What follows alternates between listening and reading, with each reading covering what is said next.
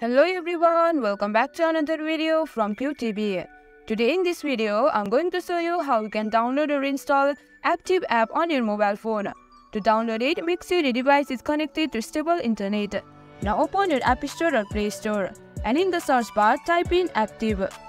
And as the search result, you can see on the first option Aaptive. On your fitness app, click on the application and over here click on the download arrow to download it.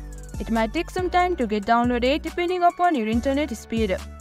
As you can see, the app has been downloaded. Click on the open button to open it. Now click on all button to track your activities.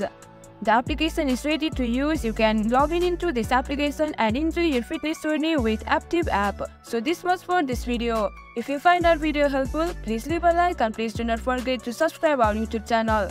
And also hit the bell icon for latest videos and drop a comment for reviews and more content like this. I will see you guys again in our next video. Thank you for watching.